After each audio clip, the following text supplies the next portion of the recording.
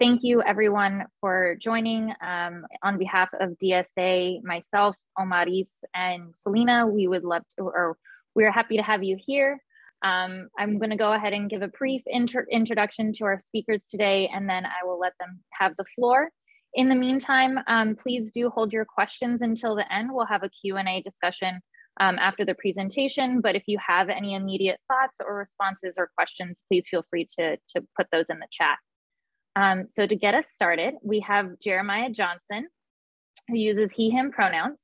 Jeremiah's career in the HIV and AIDS advocacy has grown from his personal experience with the virus. Jeremiah was 25 when he was diagnosed with HIV while serving as a Peace Corps volunteer in Ukraine. When he was dismissed after testing positive, he worked with the ACLU to overturn the Peace Corps policy. Following his dismissal, Jeremiah pursued further advocacy in the field of HIV and AIDS, working as a case manager and prevention specialist in rural Colorado before deciding to pursue his master's in public health at Columbia University. In 2013, Jeremiah joined the Treatment Action Group, or TAG, eventually becoming the director of the HIV project from 2018 to 2021. As part of TAG, he worked to promote the universal access to treatment and comprehensive HIV prevention, better and more ethical research, and prevention strategies to take into account the true complexity of HIV in the United States. In 2015, he and PrEP for All co-founder James Krenenstein led advocacy that secured millions in funding for the New York City's sexual and wellness clinics. In 2019, he advocated for the convening of the FDA panel to review the evidence base for Discovery as PrEP, successfully calling for more research to be done on F/TAF in cisgender women and transgender men.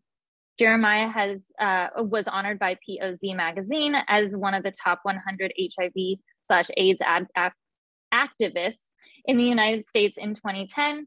In 2019, Jeremiah was presented with an Impact Award from the Gay City News for his role in establishing the Rise and Resist and community grassroots organization addressing the dangers facing marginalized communities following the 2016 presidential elections.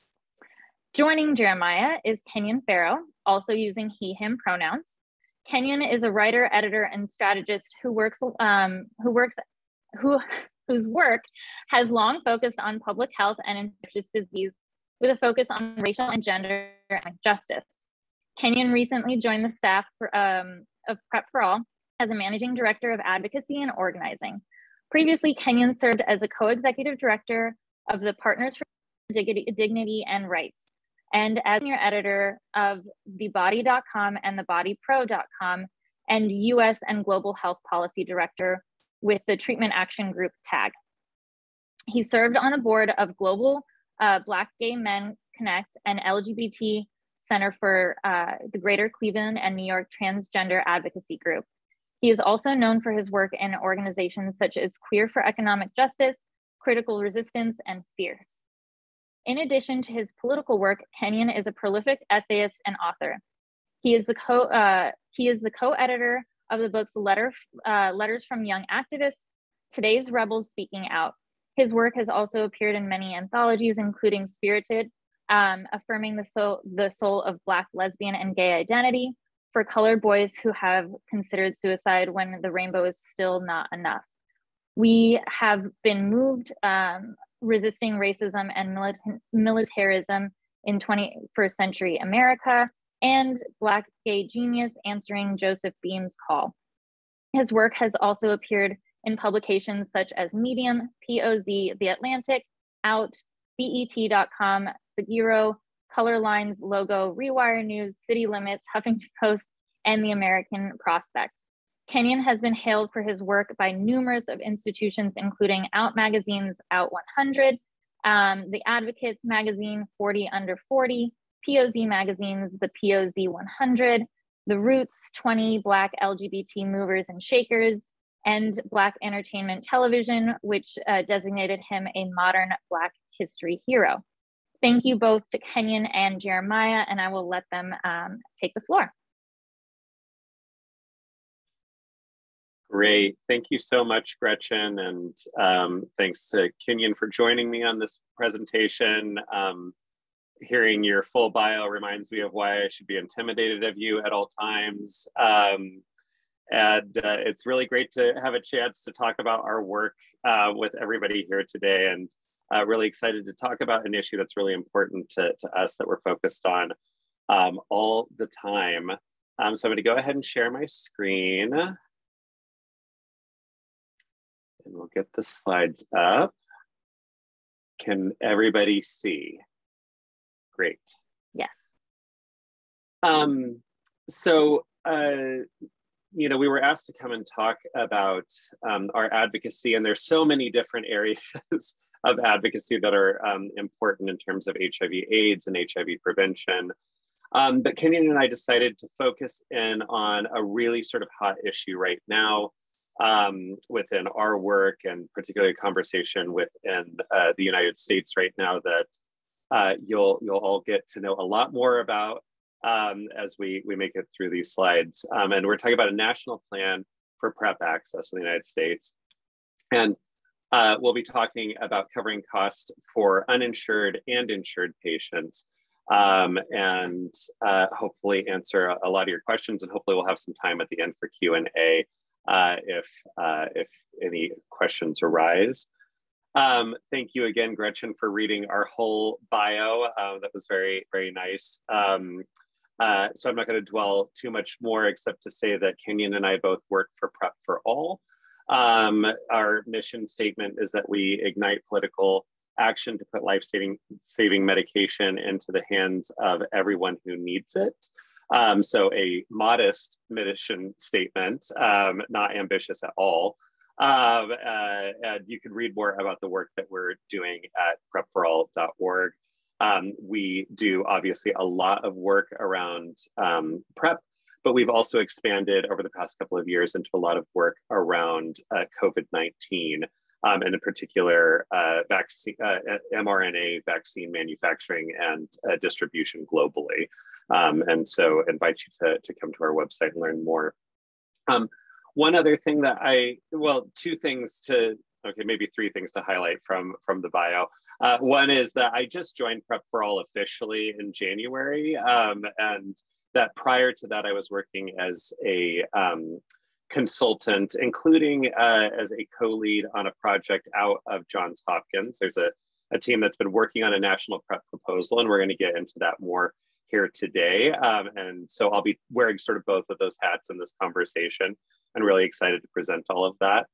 Two, I just wanted to highlight that part of why I'm so happy to be able to do this work and go out and talk with people, not only as somebody who is a technical expert and a policy expert and a research expert on all of this, but also someone who is personally affected by these issues, is because it's very important when we're having public health conversations that we are hearing directly from people who have that additional level of understanding from personal experience, being part of communities that are disproportionately affected by public health issues. And so really proud to be able to come and, as best I can, represent all of those different aspects of a presentation. And finally, as Gretchen noted in my bio, I spent some time in Ukraine with the Peace Corps, and it's not related to this presentation, but just want to ask everyone to keep that country in mind right now with everything that's going on. It's been a very taxing couple of weeks with all of that. Okay, so that's the longest intro ever. So we'll try and dive through, as is usually the case with presentations I put together. I put way too much information into them and then have to summarize them. So I'm going to try and move through as quickly as possible to highlight the important details on each slide, and then invite you to access these slides elsewhere. We've included some links on the slides with more background information, so you can hopefully dive in more to topics that are of interest to you. But we're going to start with a simple question that has a complex answer that is getting more and more complex year after year. And that is, what is PrEP?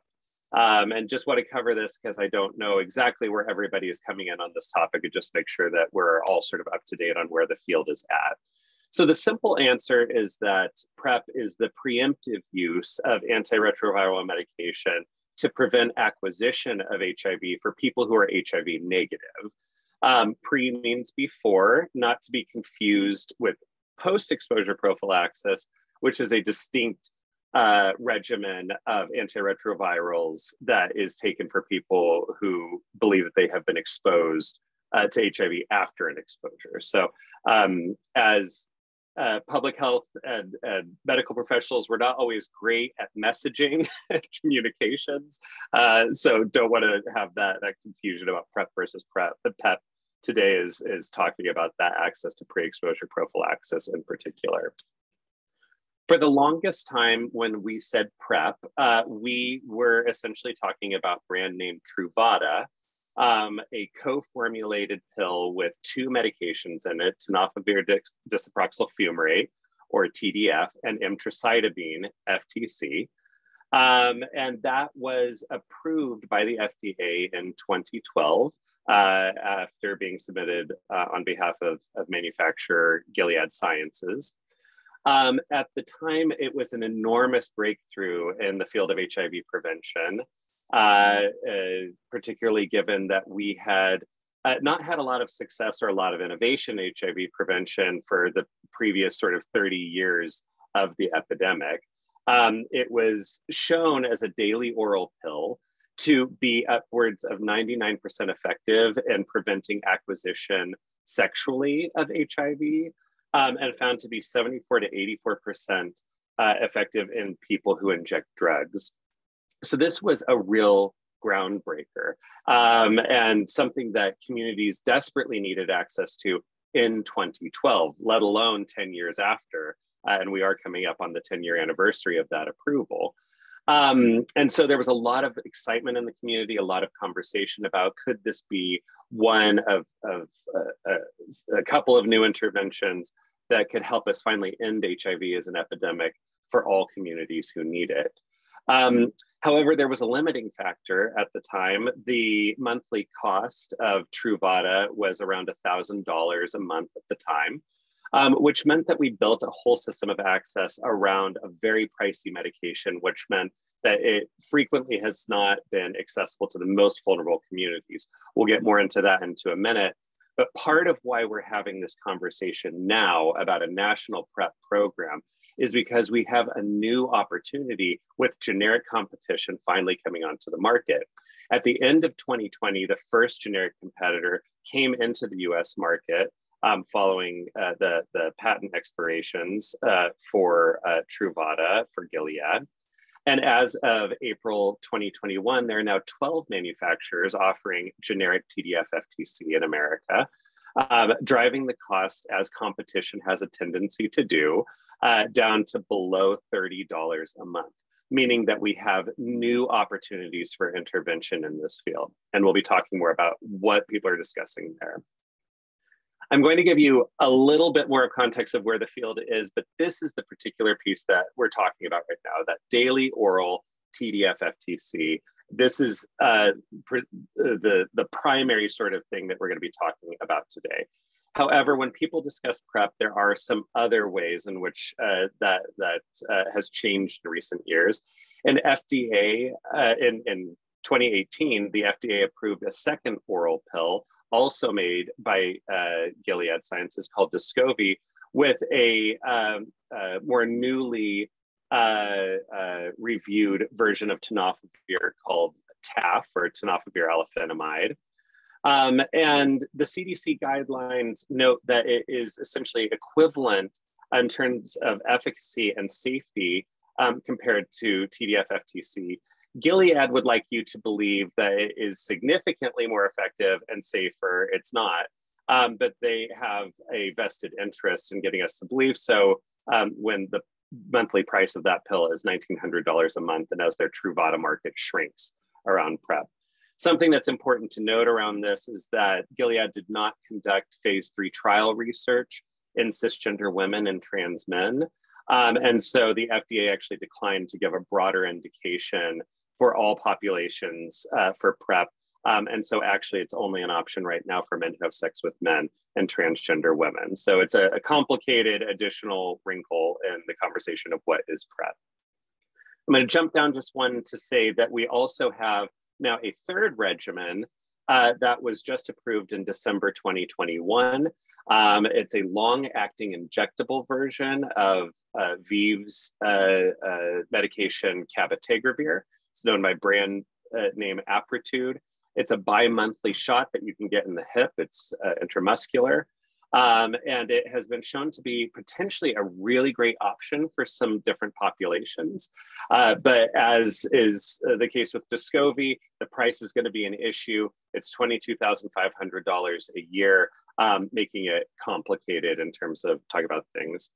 One final thing I want to just bring up briefly in terms of answering the question, what is PrEP, is that we also have an alternative dosing regimen for oral TDF-FTC. It's not FDA approved, but it is discussed in the CDC guidelines. It's called on-demand or 211 PrEP, something that we probably should have more advocacy to get out there because people need additional options. This is for particularly men who have sex with men who have intermittent risk as opposed to ongoing risk. So for that person who maybe they don't always have risk, but they're going to that weekend in Puerto Vallarta and they know that it's going to be a party, they can take 2 doses of TDF-FTC in the 2 to 24 hours ahead of the possible exposure, 1 pill 24 hours after that, and another pill 24 hours after that. And that's been found to be highly effective as well for that community. So a lot on that slide, a lot of information to answer a complicated question. Going to ask you to really hone in on the daily oral TDF-FTC piece and the conversation that that's helping to precipitate. So that's what PrEP is. Who's getting PrEP versus who needs it? These are a couple of visuals to help sort of break that down, at least in terms of the conversation around race and ethnicity. On the left side, you'll see from CDC data, new diagnoses broken down by race and ethnicity within the United States for 2019. As has always been the case with the HIV epidemic, it disproportionately impacts Black and Brown communities, though it does affect white people as well. And so ultimately, if we're not getting access to Black and Hispanic Latinx communities, then we're really not doing our job as public health advocates. And unfortunately, as you'll see on the right-hand side of your screen, we are not being very successful in this respect. Despite overwhelming need, we're disproportionately getting PrEP to white communities compared to Black and Latinx communities. The CDC estimates that 1.2 million Americans overall could most benefit from PrEP access. Overall, we're not doing great. We're only getting maybe to about 25% of those individuals, according to a CDC estimate. However, when you break that down by white individuals within that calculation, we're reaching 66%. If you look at Hispanic Latinx communities, it's only 16%. And for Black and African American communities, it's only 9%. So there's tremendous need. There are other ways that this breaks down not well, including around gender identity. We're not doing a great job of getting it to transgender and gender diverse communities. We're also not doing a great job with cisgender women and trans men who also need access and do make up around 20% of new diagnoses within the US every year. So that's who needs PrEP. Why are they not getting PrEP? There are many barriers. The American healthcare system is complicated. And when you're dealing with marginalized and vulnerable and stigmatized communities, it gets even more complicated. So this is a certainly non-exhaustive list of the many barriers that people might experience. The first one is the one that we're going to be talking about the most today. We're going to be talking about covering all of the costs associated with PrEP. And the fragmented and complicated coverage that, in particular, uninsured populations, uninsured populations, and even some people who do have insurance are experiencing that keep them from being able to access PrEP. It's a major barrier, something that doesn't get addressed enough, but something that has momentum now. And we're going to talk to you about some of the ideas, the opportunities, and the challenges that are getting out there. In addition to that, there are also issues with network inadequacy. So just because you have coverage doesn't mean that you have access to a provider, that you have access to labs that are geographically accessible to you, that are being provided by people who look like you, who understand you, who have cultural competency, who have a background that works for you. You know, and people need options in terms of having different providers to go to. And so that's another challenge that needs to be addressed. Part of that network inadequacy can also come from physician biases, which are very well documented. There was a really interesting study that came out of Yale a few years ago that showed that amongst medical students who were surveyed there, that they were more likely to provide PrEP to someone who reported that they were going to consistently use condoms versus individuals who weren't going to consistently use condoms. They were less likely to provide PrEP to them, representing a certain moralizing amongst providers that can tend to happen around access to preventive healthcare. And is actually a paradox. If the existing prevention options are not working for people, you want to give them more options, not restrict them. But there are these sorts of biases that we have a hard time getting around sometimes within healthcare systems. There are, of course, also many isms within healthcare: racism, transphobia, misogyny, all sorts of biases that keep people from being able to access. Some of that is built into physician biases, and we know there have been really robust studies showing that Black patients are less likely to be offered PrEP by a doctor compared to their white counterparts. There's also just structural issues with it. Front of house staff, do they know how to work with marginalized communities? What does it mean to walk into a space where they don't speak your language, where nobody looks like you? All of these things come together to make it incredibly hard to access things. I'm not going to go in depth into some of the perverse incentives in the field that also make it difficult.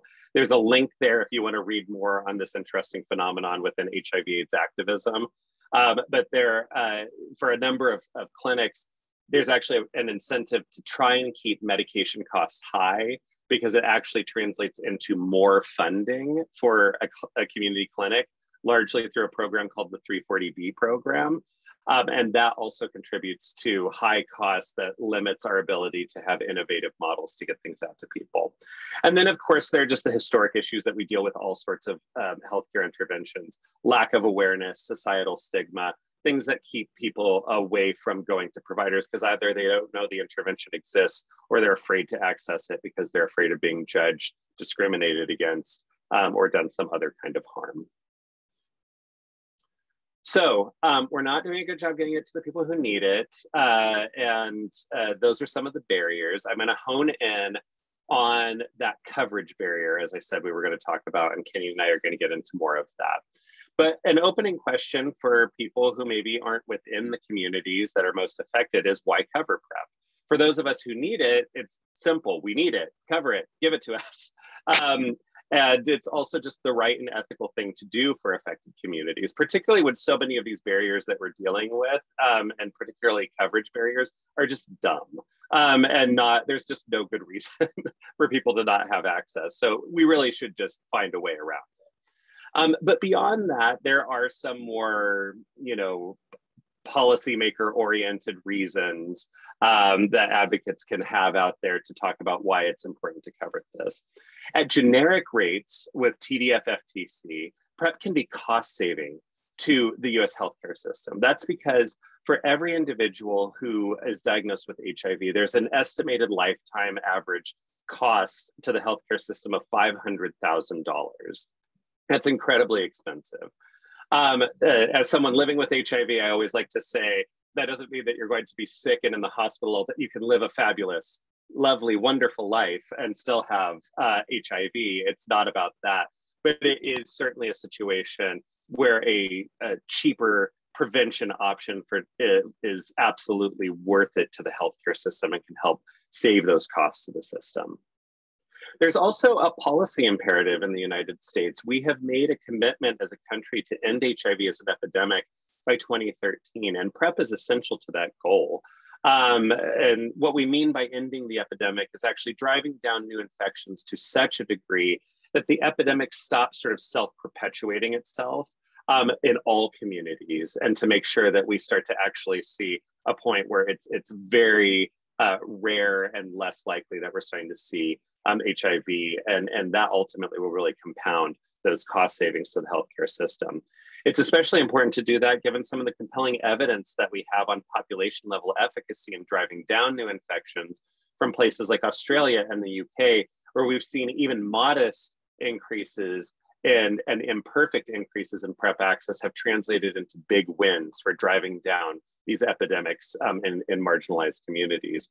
And of course, if we really do truly care about equity, if we do truly care about eliminating disparities, we can't continue to have this disparate sort of access to PrEP across different communities. Okay, so that's why we should cover it. What needs to be covered? When we talk about coverage, it's not just the medications. In the CDC guidelines, you'll see that there are other services that have to be covered within this. We need to, because this is an intervention for HIV negative individuals, we need to make sure that people are HIV negative. If you're HIV positive, you need to go on a full treatment regimen, not just TDF-FTC. Otherwise, you have dangers of developing resistance as someone who's HIV positive. So we need to make sure that we're doing that HIV testing at the start in particular. Breakthrough infections are incredibly rare with PrEP, but we do need to still sort of track and make sure that people aren't seroconverting and then staying on an inadequate treatment regimen. We need to make sure that all of the recommended lab services are being covered for individuals as well. This is a huge gap in coverage for people in general in the US. That includes sexually transmitted infections testing, that includes hepatitis B, hepatitis C, and anyone who's on any form of tenofovir needs to make sure that they are having their kidneys checked less frequently these days than used to be recommended, but it is important just to make sure that any rare complications with that are being tracked. As you'll see from the image on the right, and this is a bit of an outdated estimate, but still recent enough that we could talk about it.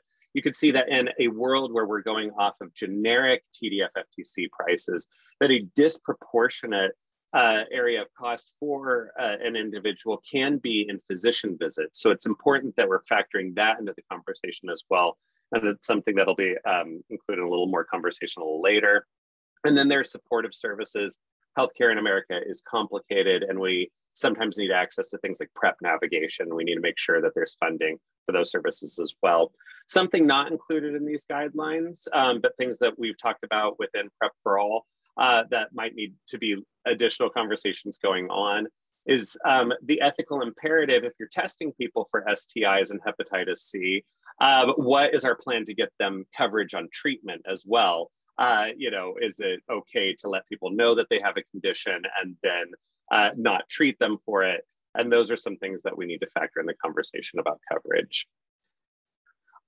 So very quickly, just going to talk a little bit about some of the quality. So it's not just dollars, it's the quality of coverage as well. Theoretically, a lot of insurance companies will cover things and then put up a million different sort of, administrative barriers to people and other ways to sort of keep from having to actually pay for services. So we don't want that. We want quality coverage. And some of the things that we've talked about within PrEP for All and that we've also discussed within the Johns Hopkins plan that I've been working on are these sort of tenets. We want to make sure that we're centering equity and not having that as just sort of an added thing that we talk about afterward. We want to make sure that we're minimizing administrative burden for vulnerable individuals who need PrEP. We know that there are a lot of sort of social network programs that exist out there, but with income requirements having to be met, burdensome paperwork requirements, renewal applications, all sorts of complicated things like that. It is intentionally designed to keep people from being able to consistently access care and create sort of a climate of scarcity. And we want to make sure we're not doing that. We want it to be truly affordable to individuals. We want it to be comprehensive. So, we don't want it just covering medications or just covering labs. We want to make sure that it's covering all of those things that we've been talking about. We want it to be accessible. Again, that network inadequacy, we want to make sure that geographically and culturally that we're addressing this for people in all sorts of different contexts. Something that at PrEP for All we talk a lot about is making sure that we're reaching that user-friendly sort of status as well. So if you design a whole program and it's designed by policy wonks who don't understand about those end user interfaces, that can really, be a detriment to your program. You need to make sure that you're coming up with options for enrollment and interface that really make sense and are intuitive to your end users. And then finally, with any sort of systemic intervention, you want to make sure that it's going to be sustainable and adaptable across different settings and different sort of situations. The US is a big place. You have rural places, you have urban places, you have people coming from all sorts of different communities. You want to make sure it works in the Northeast, in the South, in the West, expansion, non-expansion. And those are some of the sort of adaptable qualities and sustainable qualities that we want to make sure that we have. So much of the rest of the presentation is going to talk about a national plan for uninsured and underinsured individuals. Kenyon's going to jump in just a second to talk about what he's been doing with insured populations and some of the context there. But before we jump there, I wanted to give you a sense of the scale of the issue to talk about this for uninsured and underinsured individuals. This isn't just a niche issue. It's not just a small percentage of Americans that are currently left outside of potential protections and coverage for PrEP services. So over 30 million Americans are still uninsured, with the majority of those individuals living in Medicaid non-expansion states. That's also not going to be just a cross-section of the entire population of America. If we were to look at those 30 million Americans, they're going to be disproportionately Black, disproportionately Latinx. And we also have estimates that transgender and gender diverse populations are experiencing high rates of being uninsured. The CDC, in a recent survey of transgender women, found that 17% lacked any kind of insurance coverage. And so that's much of what that uninsured population looks like. Even in situations where we are making some improvements for publicly or for privately insured individuals, something that Kenyon's going to go into more, there are 23 million estimated individuals on so-called grandfathered private insurance plans that don't fall under Affordable Care Act or so-called Obamacare mandates for coverage of certain preventive services. These individuals might have coverage. It may cover PrEP to a certain degree, it may not, but they are not mandated under ACA. And so that's another huge population that we need to make sure are insured. And also, even for those privately insured plans, as Kenyon will go into more, when the ACA applies, compliance is slow. And we're certainly not seeing all providers immediately, just because you have a policy doesn't mean that everyone's going to comply with it unless it's enforced. And so there's a lot of work in advocacy to do that. And even in all of those situations, say that you have private coverage, say that you, that they are covering PrEP, there is still going to be some individuals that need other options.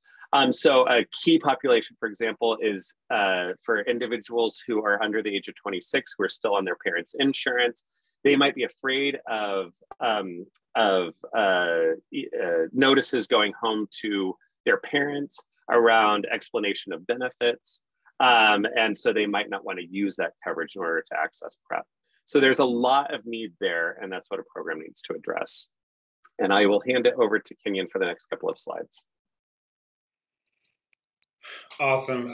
Thank you, Jeremiah. So I'm going to talk a little bit about kind of the issues one issue that we've been working on specifically pertaining to people who are insured and using PrEP. And I should say too, I have been on PrEP since 2015. And once I got on PrEP, became more acutely aware of the kinds of challenges with insurance and coverage that a lot of people living with HIV or who have other chronic conditions have to deal with on a daily basis because of just the way our systems are set up. So back in, last year in 2021, the Center for Medicare and Medicaid Services and the Department of Labor issued a kind of FAQ, like a frequently asked questions document to clarify a ruling that they had already made earlier about how both employer-based health plans, so health insurance that people get through their jobs, and ACA or Obamacare marketplace plans need to cover PrEP, right? And their ruling basically said that these kinds of plans had to cover the full cost of medications, visits, labs and screenings with no cost sharing to patients. So that means no co-pays, nothing out of pocket if you're on PrEP and you have insurance again through your employer or one of the ACA marketplace plans. One of the challenges with this ruling, though, is that there is currently no accountability mechanism for insurers that are not adhering to this ruling.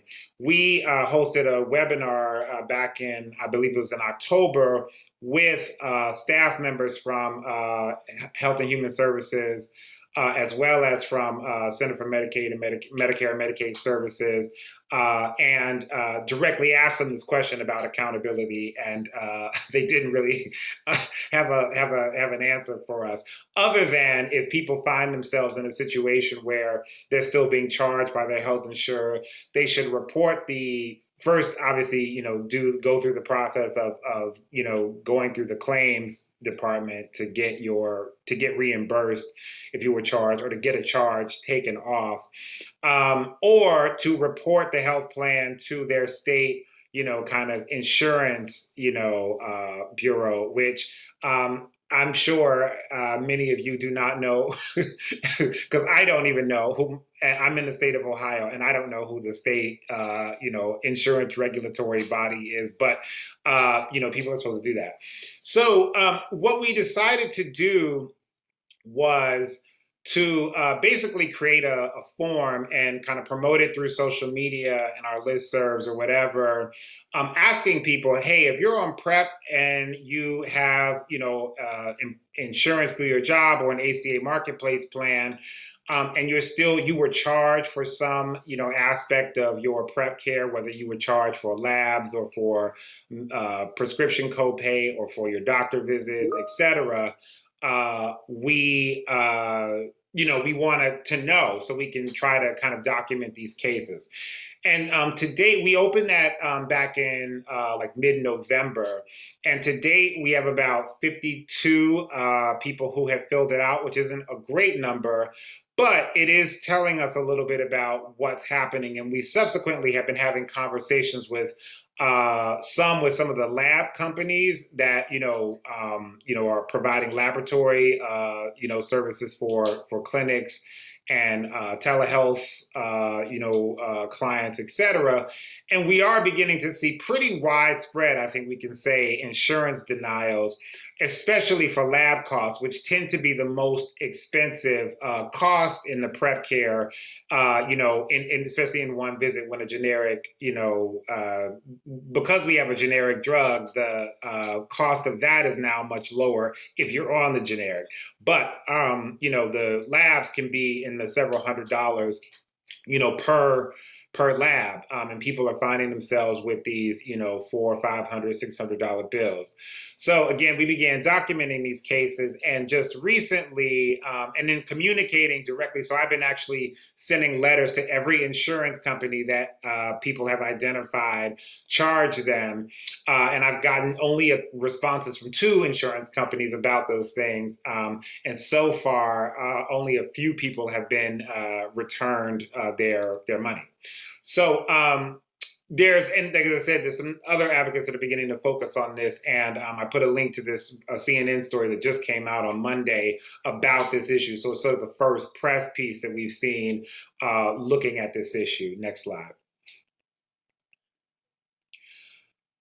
So another kind of piece I want to talk about is the clinical guidelines for PrEP. So what typically happens, for those of you that are not kind of healthcare and public health geeks like Jeremiah and I, what happens after the FDA typically approves a drug, then either CDC, Centers for Disease Control, or sometimes kind of nonprofit groups like the Infectious Disease Society of America, which is an umbrella organization for infectious disease specialists, physicians in the country. Sometimes those institutions will do it, but they will typically write sort of guidelines for how a particular drug or sometimes a medical device should be used and in what circumstances. What kind of screening you want to do to make sure that it's going to the appropriate people or whatever. So PrEP was approved in 2012, I think as Jeremiah said. So this is the 10th anniversary of PrEP's approval, right? And so it took several years to actually even get clinical guidelines written for PrEP. So many doctors just didn't even know how to prescribe it or what else they should be doing because it took so long for the guidelines to come out. One of the things that happened in the original guidelines that were written were that you had to kind of determine if the person was sexually enough at risk or an injection drug user or some other sort of distinction to determine whether or not that they were, should in fact be using PrEP. And so when you understand what we often call in public health the social determinants of health, which basically, suggests that when you start to see higher rates of, disease of whatever kind in different communities, that those things are often not about that community having more sort of, risk factors per se, right? So there's been a lot of research that's already shown that despite the fact that, Black folks in the United States have far more HIV disparities than their white counterparts, but it is not because Black folks are having more unprotected vaginal or anal sex or use drugs at higher rates or other sort of behavioral factors that would put them more at risk. But there are structural issues, right? Like still to this day, most Black people live in the U.S. South, and most of the southern states did not expand Medicaid, which means that the coverage gap for people who are without insurance are disproportionately Black and brown folks based on where we live, right? As one example of how structures impact. So because doctors had to kind of do these detailed sexual histories and asking people how many people you had sex with, did you have sex with somebody who was living with HIV or whose status you didn't know, etc. We were missing lots of people who actually could have benefited from PrEP because they didn't fit those behavioral characteristics, even though based on maybe where they live in the country, based on whether they have insurance or not, and whether they're getting HIV screenings, but because they don't have insurance, etc., they were at far higher risk of HIV just having a normal sex life like everybody else. And so a 2018 study of cisgender women in the southern states showed that there were 246 women in this study who were screened for PrEP eligibility, right? So asked these questions, about their sexual risk factors or drug use, et cetera. And only 72 were found to meet the CDC guidelines for PrEP. And then of the 72 women, only 4 of them, 1, 2, 3, 4, not 4%, 4 people had any prior knowledge about PrEP. And only one woman had taken it before, but 86% of them said that they would be willing to take it if they knew it was effective, right? So we had also just kind of a knowledge issue in there as well, that we just have not done like big national campaigns to tell people that PrEP exists and how to access it.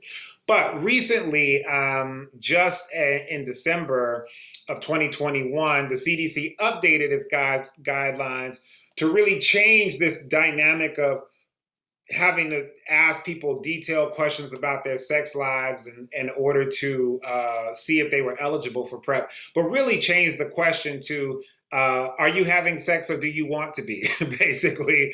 And if you are having sex or you want to be having sex, you should know about PrEP. And if you're interested in PrEP, then we should make sure that you are HIV negative, so taking an HIV test, taking a test for viral hepatitis B to make sure folks are hepatitis B negative, and then start folks on PrEP. So those guidelines have recently changed, which should hopefully make access at least better, or more people being able to discuss PrEP with their doctors without feeling like they must be viewed as promiscuous or some other thing that some people consider derogatory in order to access PrEP. Wow. Next slide. This is she.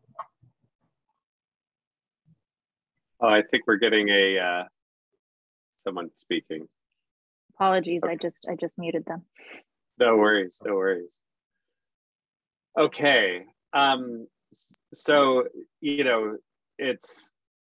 there's a lot that needs to be done, and I think something that to Kenyon's point, we've created this climate of scarcity around a really expensive medication, and so we've limited letting people know about it.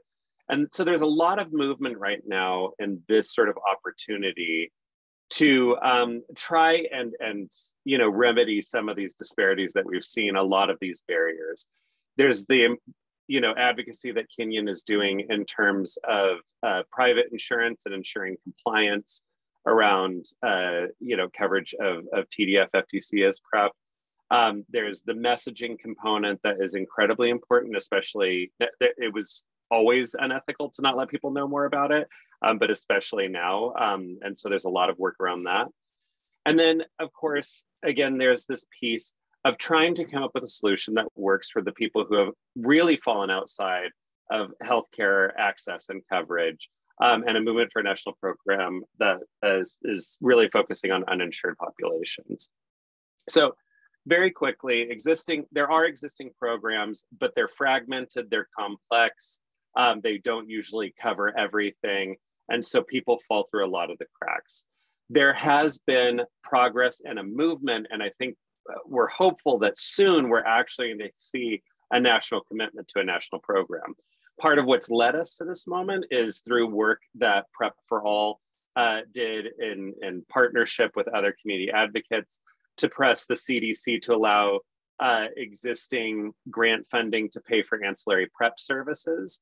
So oftentimes manufacturers, to deflect from the fact that their medication is so expensive, will have medication assistance programs where you can theoretically get the medication and can get the medication. However, it won't cover lab costs.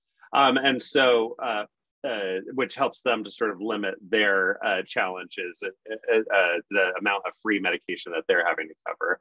And so PrEP for All was really instrumental in helping to get this conversation going. There are 2 congressional bills right now that are actually calling for a significant new investment in PrEP. And that was also supported recently by a sign-on letter that was sent in with 111 organizational signatures calling on President Biden to fund a national PrEP program. By and large, those are funding conversations and don't specifically talk about unique and innovative ways to spend that funding, drawing from other existing successes in getting out preventive healthcare interventions. However, the Johns Hopkins-based team that I've been working with, and I'm more than a little bit biased, but I'm totally going to plug this as much as I can today, has come up with a really interesting novel strategy, loosely based on the Vaccines for Children's program, that is really about dramatically scaling up coverage and expanding network adequacy. And I'm going to skip ahead just because we are running a little low on time. And I want to make sure that you get to the meat of this plan. And I really hope that you go and follow up and click on the plan and read more about it. There's a lot of really interesting stuff in there. Or you can just look up, Johns Hopkins PrEP access plan, and I'm sure something will pop up. Or maybe someone can put it in the chat if they have it handy. But there are sort of 3 parts to this plan. Part A is really focusing on taking this moment with generic access and using the CDC to nationally bulk purchase that medication and come up with innovative ways to get it to pharmacy networks. So it's really expanding cheap pharmacy access to uninsured and Medicaid covered individuals. Part B is really trying to ratchet up the clinical access. So within clinical settings, including places like STI clinics, which are under-resourced a lot of times, to provide options for clinical providers to access medication that they can distribute right on site if they want, because we know that same day, just handing that bottle of PrEP to people can really make a difference in them scaling it up. Also providing a comprehensive network of laboratory services that is widely accessible for individuals to go and get those labs for free. So that's in a clinical setting. Part C is trying to leverage up a non-traditional network.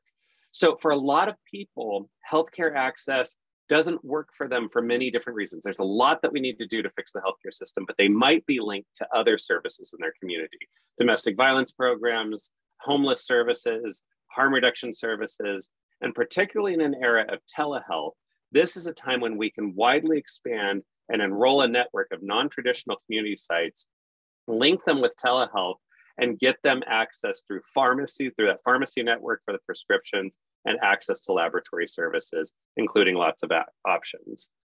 Some key features of the plan, just to go over very quickly. This is for uninsured and Medicaid covered individuals. We've included the Medicaid covered individuals because there are network adequacy issues and other potential issues that are leading to low uptake and persistence issues, so staying on PrEP issues that we're seeing compared to private insurance. So we think that there's possibly a role for that. We don't talk about the underinsured explicitly, but it should hopefully through advocacy be an option there as well. It's about making this about eligibility for providers and not patients. So enroll that network, put the burden of eligibility and enrollment on the provider network so they can independently determine what patients have access to the program, get rid of those income, eligibility, all of those burdensome sort of requirements. To focus on generic TDF FTC, but it's not limited to that. There's nothing saying the government can't sit down and negotiate with Viv and Gilead to get a reasonable price to get access to Descovy and Apretude as well. So that's something that we like to highlight as well for some concerns around that. We want to highlight that flexibility. Some people need same day access. Some people need mail order access. Some people can go to the pharmacy and it's fine. Some people 30-day prescriptions is fine. Some people, they need 90-day prescriptions. We want to make sure that there's flexibility within all of that for people to access it. This plan has a plan for contracts with national labs of last resort.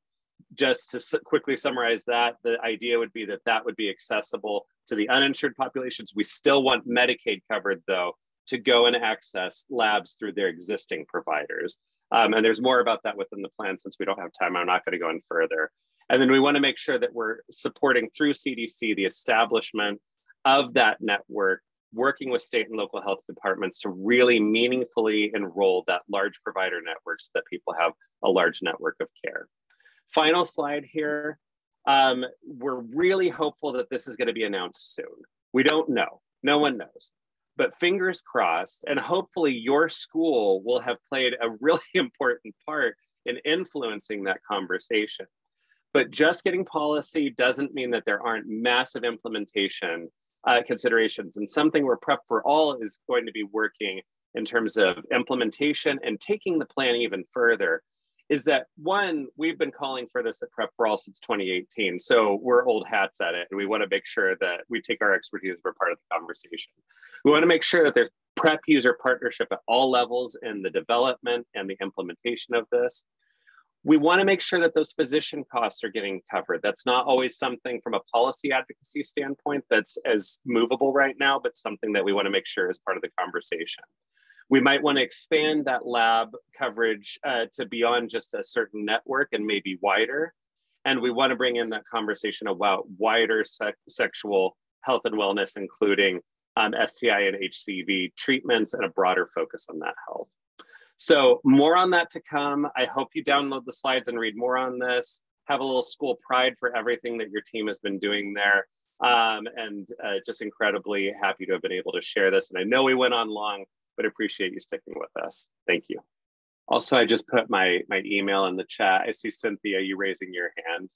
Yeah, so first of all, a huge thanks to both of you. It's just such a sobering conversation. For all we know about, life-saving medications, the process that so many people are going through to try to bring this to the reality to meet the needs of so many individuals who should all have access to treatments that are evidence-based. I guess my question for you is, in your sort of role of knowing so much about the science, so much in personal experience, and so much in advocacy, are there advocacy lessons learned that you think are unique to these treatments, or that that we should be mindful of in especially considering this sort of population? I would love to hear your thoughts on that. Kenyon, do you want to say something first, or I can? Sure, I'll start first. Yeah, I think that the lessons are applicable. One, just in the space of, the issues around drug pricing and what happens when government, we didn't talk that much about how much money that actually we as the public funding, some people say taxpayer funding, I think that actually creates a weird kind of class dynamic, but so I say public funding, people who publicly funded the research for PrEP to happen, for the approval 10 years ago. And Gilead did not put any money into research. And in fact, the researcher who did those early studies testified to Congress a couple years ago, which PrEP for All was also a part of that hearing, that he had to really argue with them to even give him enough drug to conduct the trials.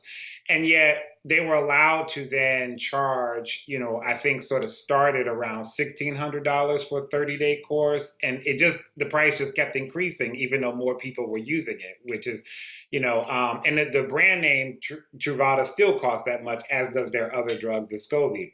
Now, this is applicable to other things because we are, obviously seeing similar dynamics in, say, the EpiPen, right? Which actually, so this sort of sleight of hand with that example is the drug itself in the EpiPen is a generic.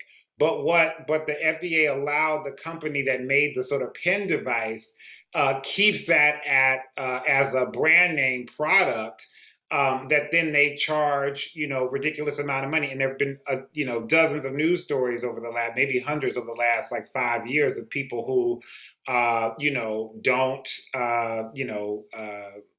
don't have that medication available when they need it, or the price of, we talked a little bit about injection drug use, but the price of I just went up on the name of it, but the medication that you inject when folks are overdosing, right?